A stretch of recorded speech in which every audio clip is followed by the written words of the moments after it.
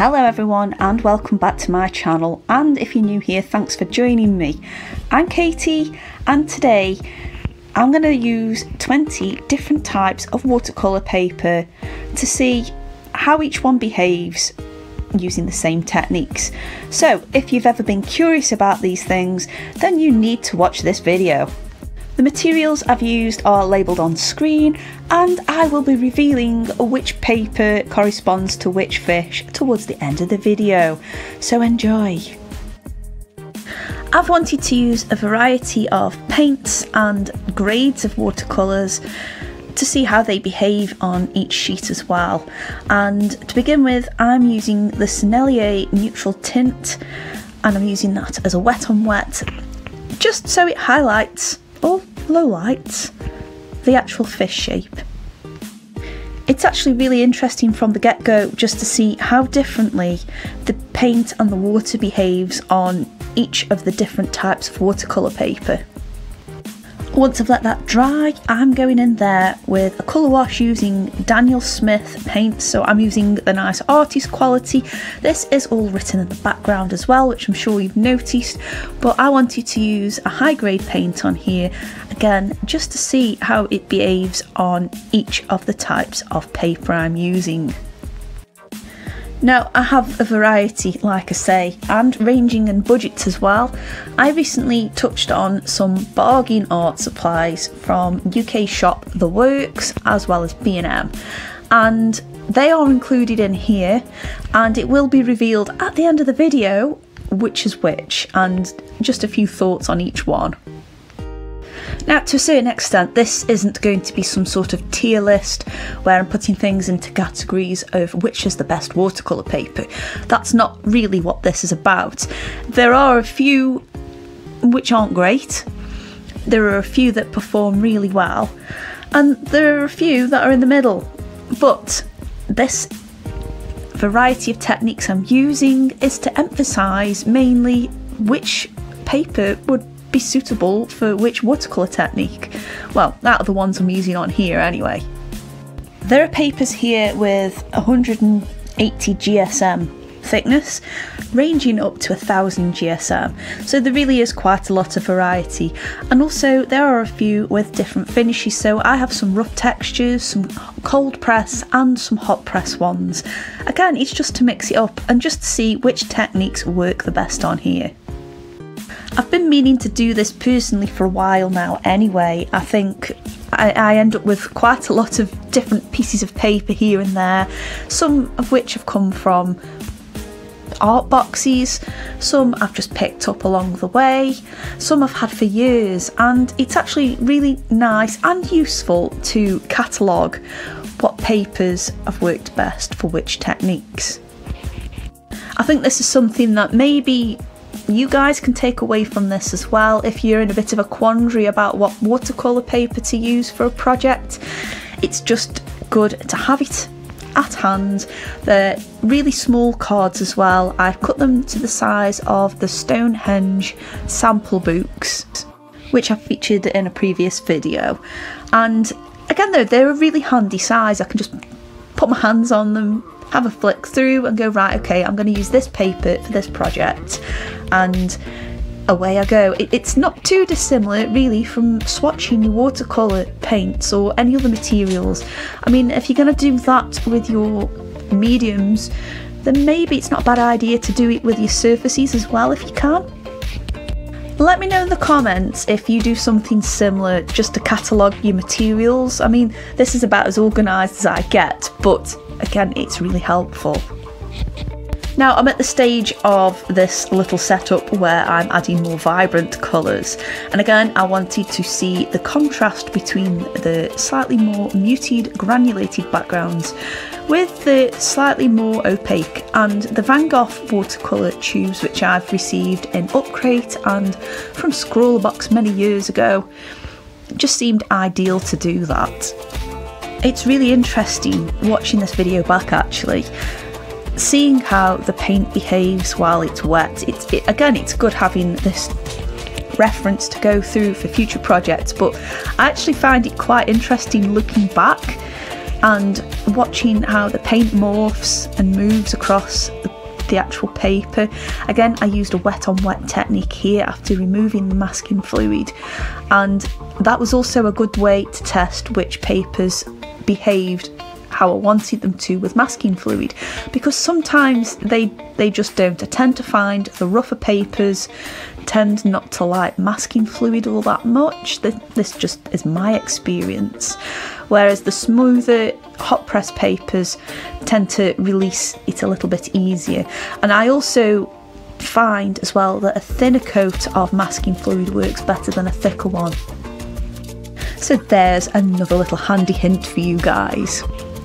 Now, I chose to do fish for this because, again, you've got all of those gorgeous vibrant colours, and it also was a good shape, I suppose the right word to say there, a good shape to use where I can remain consistent on each square of watercolour paper, well, oblong, and as well it allowed me to have that nice contrast with the background. If I was to do another video exploring different watercolour papers, would you want me to do fish again, or would you want me to find something else to do? I'd love to know in the comments below, so make sure you drop a suggestion down, and if I do another video like this again, I will take that into consideration. At this stage, I wanted to see how metallic and sparkly watercolours would work on here, so I used the Van Gogh Metallic and Interference watercolour paint set. God, that's a mouthful to say, isn't it? I only used it in a linear way rather than making it behave like I did with all the other watercolours. I allowed it to bloom a little bit in some areas, but I did use this quite thickly because I really wanted it to stand out.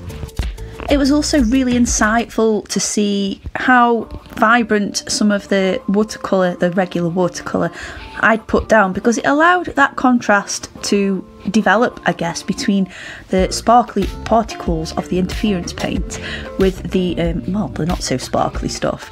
And it really highlights which papers performed in a way that allowed the watercolours to be vibrant. Am I making sense here? Now, I must admit, using these metallic watercolours has really given me a bug to do some more painting using these.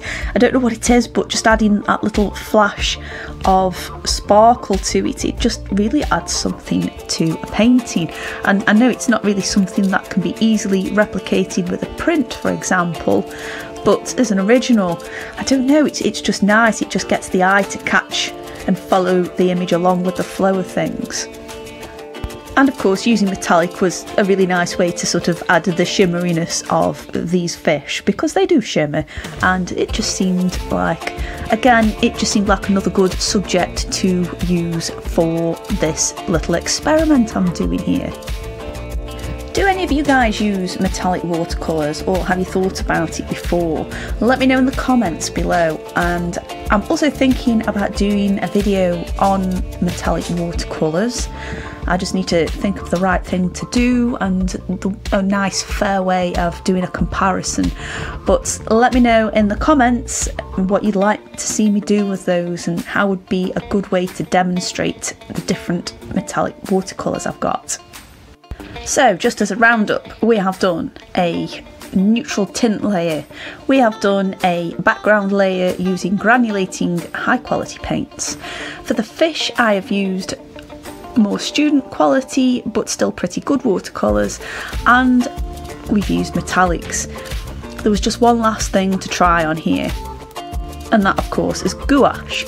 And I thought, again, I tend to use gouache on watercolour paper, and I thought it would be a nice way to see how it behaves on all of the different types here. I wasn't expecting any dramatic changes, and if I be honest, they all came out pretty good as far as the gouache is concerned. It's got to be really awful paper to reject gouache. I also thought it would be a nice way to just define these guys a little bit more and add a little bit more form and flow to them, and I really like, actually, as a piece, how they all came out. So now is the time for the great revelation. The first one we've got here was done on scroller box paper, which was the 300 GSM and featured in a box not long ago.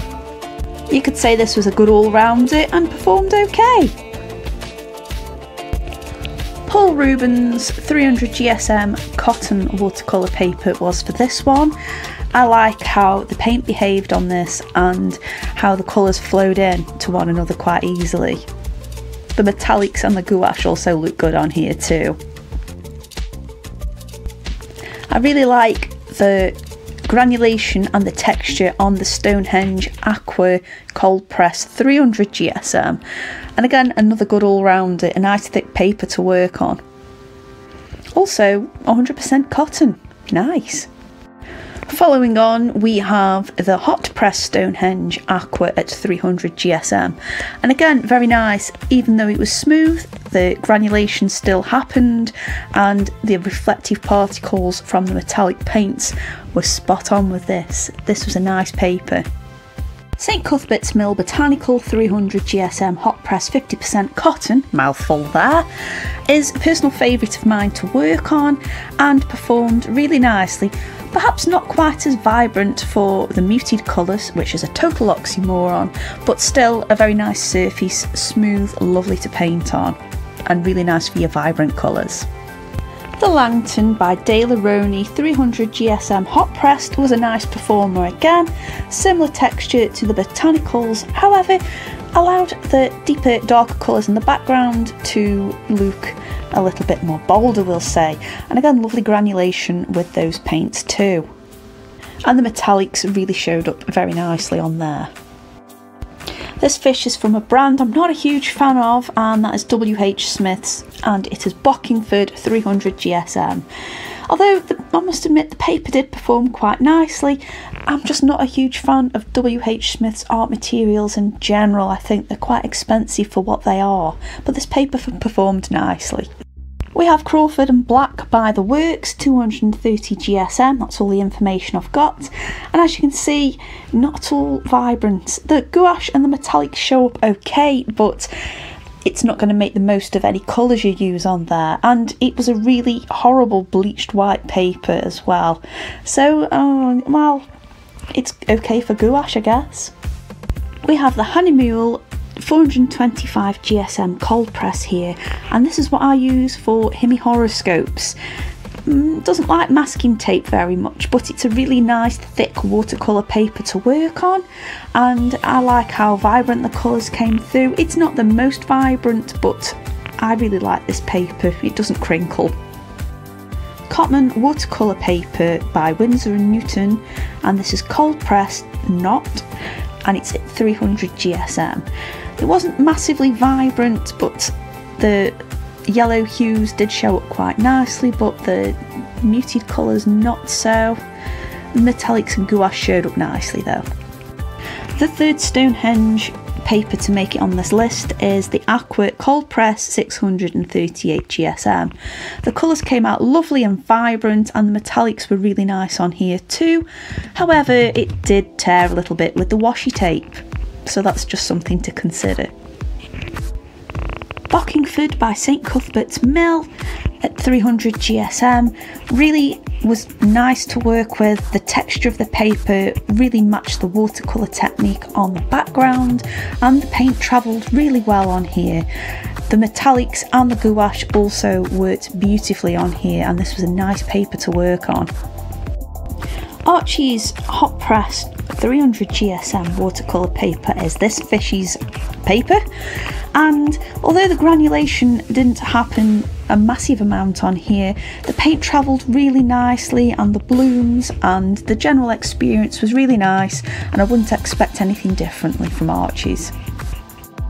300 GSM cold press by Boldmere, aka The Works, is this particular one, and it worked okay. I do wish though that the wet on wet techniques allowed the colours to travel a little bit more. However, it's not a bad one to work with for the budget range, can't grumble. Here we have Archie's Watercolour Fine Grain Cold Press 300 GSM Cotton, and again a little on the pale side, but the colours did travel really nicely on this one. The metallics didn't show up amazingly, but again that could just be down to texture more than anything else. Apart from that, again it's Archie's, it's fabulous, it's wonderful. The Brunel Franklin from B&M, which I have no other information on. Actually surprised me on this one. We have granulation on the background. The colours are nice and vibrant. They could have travelled a little bit more, but everything worked out okay. And for a budget paper, this isn't bad at all. Nice and smooth too. 1000 GSM this paper is, and it's by Cardi, 100% cotton rag. A very thick textured paper. Doesn't like washi tape much, but really nice for letting your colours travel across the page. Again, with it being so textured, the metallics don't show up amazingly, but nice paper. I purchased from AliExpress Duart watercolour paper, 25% cotton, 300 GSM. Performs really nicely. I've used this on a lot of videos in the past. Really nice. I think it could have granulated a little bit better, but as far as vibrancy is concerned, it worked out really well, and it's quite a good budget paper, and it comes in a really cute little tin as well. Crimson and Blake 180 GSM. This could be from the works or from B&M. It's quite an old pad of paper I've had in for a long time. As you can see, not massively vibrant. Even the metallics don't show up great on this. I've had it a while though, maybe because it's really old. That's probably why it didn't perform great, and it's only 180 GSM. At 640 GSM, this is the second Cardi paper featured on this list. It's 100% cotton rag, and it has the fine surface. Again, very similar to the 1000 one. Didn't really like removal of washi tape though, but lovely to paint on. I really do hope you found this useful, and again, it's just my thoughts on it. You're all entitled to your own opinions on this and your own discoveries, and that's the whole beauty of this. But this is just my spin and things I take into consideration when I'm working on a piece and picking the right materials for it. And of course, sometimes when curiosity gets the better of me. I just want to say a massive thank you for watching though, and I do hope you have found it useful. I really genuinely do, and I really enjoy sharing these things with you guys as well. So if you could, please give me a like, and if you're new here as well, please subscribe, and it just helps me grow, and it just gives me an idea that I'm doing something right as well. Of course, as well, I'd love to hear what you guys have got to say in the comments, and I will see you on the next video. Thanks guys, bye!